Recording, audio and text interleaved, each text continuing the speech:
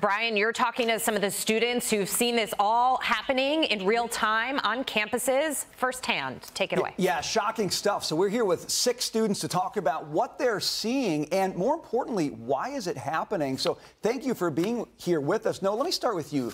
You're at Columbia in New York. Yes. It's been 3 weeks now. Talk about the tone on campus. Has it changed? Has it gotten better? Has it gotten worse? The tone has been extremely unpleasant, to put it mildly. It's full of discord. It has not gotten better.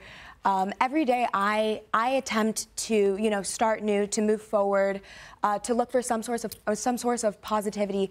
And each day I see a new form of demonstration, a new form of hate, a new form of anti-Semitism, and it's just absolutely disheartening. This is a level of generational discord, as I was saying, that we have not seen before, and especially amongst the undergraduate students, that is particularly nerve-wracking to me, especially as a woman of many identities. I have always felt accepted in these liberal institutions and these liberal environments, very accepting, and now I am now experiencing that is conditional, and it does not extend to my Jewish identity. What's an example of something you're seeing right now? 3 weeks in, that's really bothersome to you? Well, I'm sure a lot of people have seen this by now, but there is an email circulating that was sent out by the leader of one of the Columbia clubs, in which she posted that at their most recent movie night event, not a political thing, Zionists are not allowed. And so a student wrote back explaining why that is anti-Semitic, discriminatory against all of our policies and values. And she wrote back with some serious anti-Semitism is frankly not a strong enough word. I mean, Holocaust denial. That she said that the Holocaust is not special. The Jews are not special. Israel and the Jews are inherent racists, which of course is disturbing to me as a non-white Jewish person. Right. And so it's all like that. That's really disturbing stuff. Yeah, Jill, I want to come to you on this. You see the activism on campus, the protests. You make a really interesting point about how it seems like colleges are actually looking for those kinds of students these days. Talk about that. Yeah, I think unfortunately this is the culmination of a trend that we've been seeing in academia for a long time, which is that at elite institutions, particularly, admissions offices are screening for social justice activism over intellectual merit exclusively.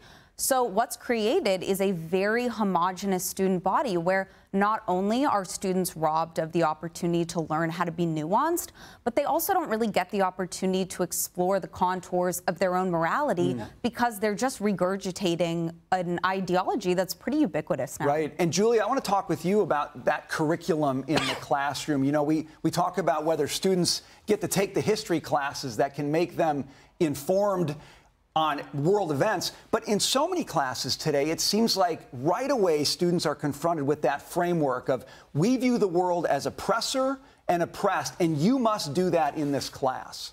And it's really interesting to me because they're teaching DEI, right? And they're teaching diversity, equity, and inclusion. And it's diversity and equity and inclusion except for the Jews. Anti-Zionism is anti-Semitism. Sympathizing with Hamas and calling them a resistance group when they are a terrorist organization is inherently wrong, and it's anti-Semitic. And Jewish students don't feel safe. We don't. And that's what's being taught in these schools right now. And it's unfortunate because this kind of dialogue has to change. We look to our universities for moral clarity, and they are not providing it. And that starts with language that people can understand, and that means the same thing. Michael, you look at professors and the role that they're supposed to play in the university. They're supposed to guide the conversation. They're supposed to help students think critically, think rationally, develop a moral compass. But you look around campuses right now and you see a lot of examples of professors who seem to be doing exactly the opposite. Talk about what you're seeing. Well, I mean, thankfully at my campus, Fordham University, we've seen no demonstrations, but yet we still see in the media there are campuses who are suffering from this. Simply put, administrators and professors, they're teaching students what to think and not how to think. I go to college because I want to get an education, and I want to know how to operate after college.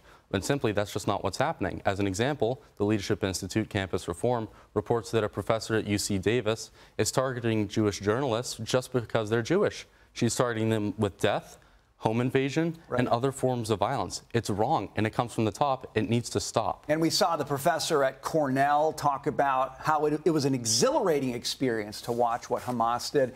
Jeremy, you know, you've got the professors on one hand, but then you've got the leadership of the school, and you would look to the leaders, the presidents of the college, the trustees, to really set the tone and say, this is how we operate as a university body. And yet, again, in so many cases at some of the most prominent colleges, it's crickets or it's wishy-washy statements, or it's even worse than kind of middle of the road. It seems to be sympathizing with Hamas. Talk about the leadership at colleges and what you expect as a student.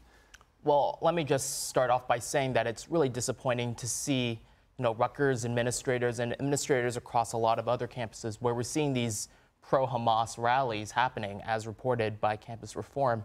It's really disappointing that we're not getting a stronger message coming out of campus leadership, particularly because of the fact that this is such an important issue facing our communities today. And we can't let the left today hijack the narrative and push this narrative that somehow Israel is responsible for these attacks against itself. That's just wrong.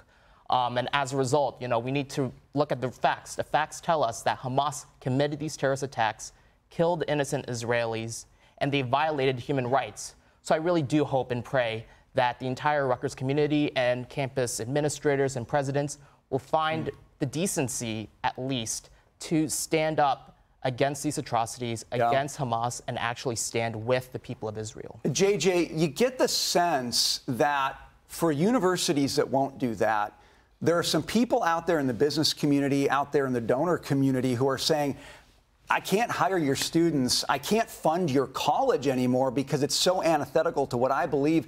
It almost seems like we might be at some kind of tipping point with colleges and universities in America in terms of the model we've had for funding and how people get hired and what'll work going forward. Talk about what you think the future of the university is if we continue to see what we're seeing right now. Based on the events of the last couple of weeks, it seems to me that the future of the universities in this country is extremely bleak. I say this for two reasons. The first is that the social fabric, which we have presumed on university campuses until this point, has been absolutely torn apart.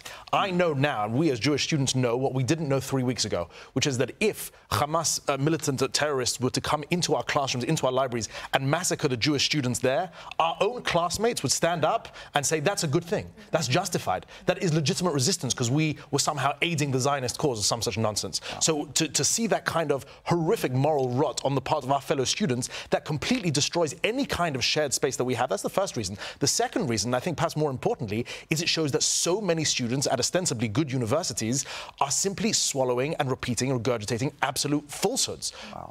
Prominent among them first is that the West and anything associated with the West is colonialism and evil and should be resisted, and any kind of resistance up to and including slaughter of civilians is justified. And secondly, this foolish, absolutely nonsensical notion that Jews are somehow foreign to the land of Israel, whereas in fact the Jewish people have a rich 3,000-year culture and history on the land and away from the land. Again. And it's absolute nonsense to say that Israel is some kind of Western colonial imposition. So these two things, if students truly believe this, then that shows that the education on campuses across the country has failed. Noah, I started with you. We're just at the end of our time here, but let me ask you, what's something that you want to see, maybe that you need to see on your campus to help you believe there's a path forward for every student at Columbia or whatever the college is, not just for those with the loudest voice right now? Frankly, the adults need to step in. And what I mean by that is, especially in the undergraduate community, we are